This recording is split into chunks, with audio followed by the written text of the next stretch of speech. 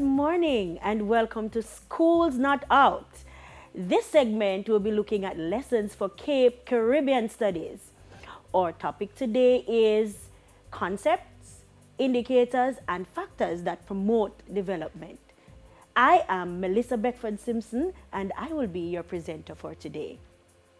We will begin by looking at development and the various ways in which development can be defined.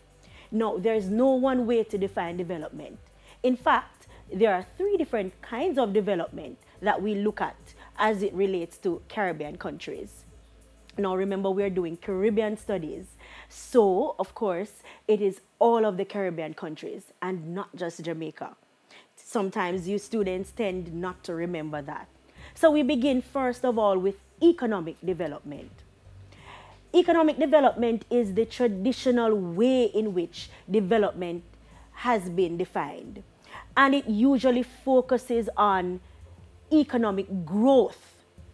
And then it moves on to looking at how this economic growth is supposed to trickle down to the rest of the society.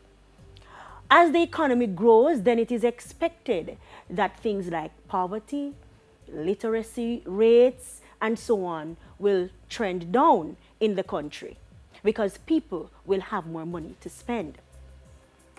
However, we have had some challenges with this kind of development in the Caribbean.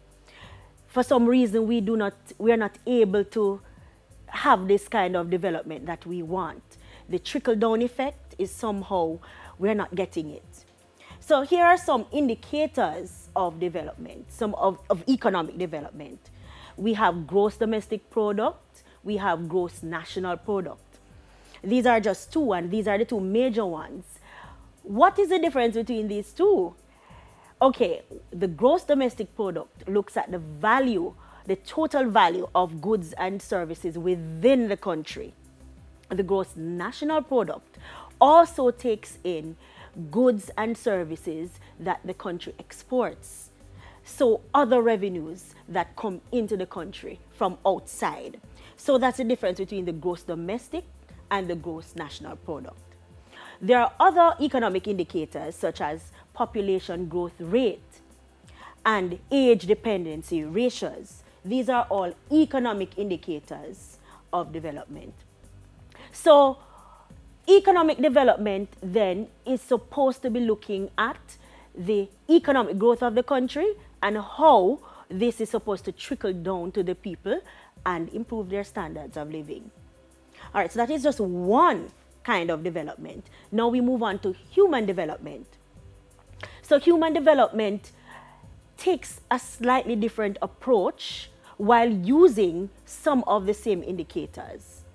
All right, so it looks at the quality of life of the individual first, and then this individual contributing positively to the society to then grow the economy.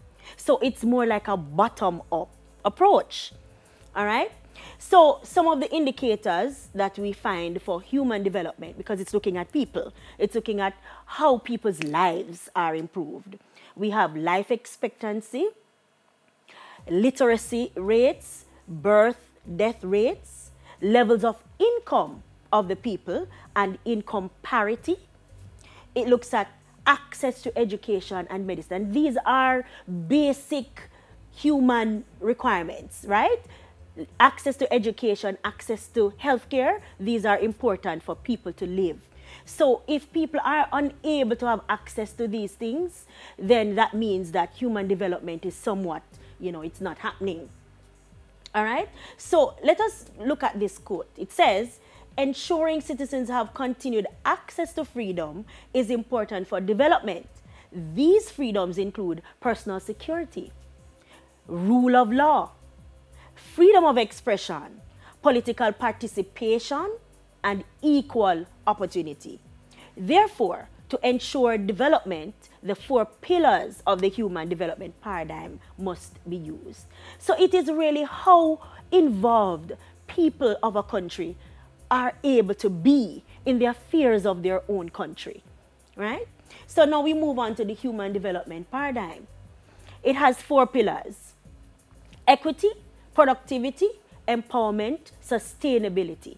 And each of the pillars are intertwined. So we begin with equity. Equity is really how much everybody in the society has access to the same resources. So it doesn't matter if you are from rural or urban, if you are young or old, if you are uptown or downtown, it doesn't matter who you are or where you are, it doesn't matter what religion, what sex you are, male or female. Everybody should have equal access to the resources of the country. It does not mean that the government is going to come and hand out everything to everybody. It simply means that I must be able to have access to education, higher education, just like anyone else. And therefore, I am then able to make something of myself, as it were. All right? Then we move on to productivity. Productivity really looks at levels of movement in the country in terms of the output of the country. People feel productive when there's equal access. Empowerment. How do I feel? Do I feel good about living in this country? Do I feel good as an individual? Sustainability. How are we able to maintain these gains over time? Not just for the present generation, but for generations to come. That is what it's really looking at. So all of the pillars are intertwined if you look at it. All right, so we'll move on to now another kind of development, sustainable development. This really looks at development not just for the present, but for the future. We said that also under the human development paradigm. What are some of the indicators of sustainable development? Environmentally friendly agricultural practices, levels of deforestation and reforestation, renewable energy generation. So we're thinking of things that have to do with preserving the environment and ensuring that something is left for the future. All right. So there are what we call SDGs, or Sustainable Development Goals. There are 17 of them. However, just a few are named here. Number 1, no poverty. 2, zero hunger. 3, good health and well-being. 4, quality education. 5, gender equality. And 6, clean water and sanitation. Some of them may seem to be like zero hunger, seems to be a little bit much, but these are goals. These are where we want to be. All right? Now, Jamaica's Vision 2030 is coined from the SDGs. So everybody is supposed to be able to say this with me. Jamaica, the place of choice to live, work, raise families, and do business. That's Jamaica's Vision 2030. And it is coined from these same SDGs because we want our country to be able to give access to everyone. And other Caribbean countries also have similar vision related to 2030 or otherwise. All right, so what are some of the indicators of development as a whole, right? We, apart from GDP and GNP and, you know, levels of education and so on, there's one particular one that we need to focus on, and that is the Gini coefficient. What is this? The Gini coefficient is really a ratio that measures how equal the society is. So you have, it ranges from 0 to 100, with 0 being perfect equality and 100 being perfect inequality. So of course, the closer a country is to 100, then that means that there is a problem with equality in that country. It asks the question, how many persons within a particular society are able to access and afford the resources to live a comfortable life? How many persons? All right. So how is the Caribbean classified in light of all of these definitions of development? How is the Caribbean classified? Where do we fall? Caribbean countries are largely considered to be developing as against developed. And there are other terminology too that are used, such as South as against North, Third World as against First World. And notice that there is always a gap right in the middle there.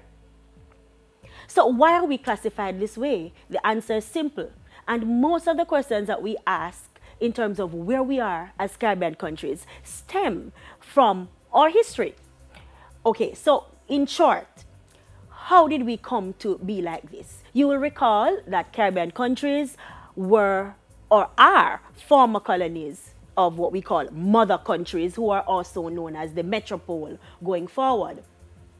So we always had a history of dependency on the metropole. So we were largely producers of goods to send to the metropole.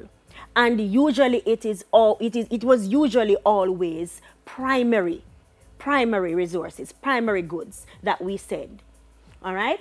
So the concept of development itself, though, came out of World War II and the need for countries to arrive at a kind of idea as to how we go about accessing this idea called development.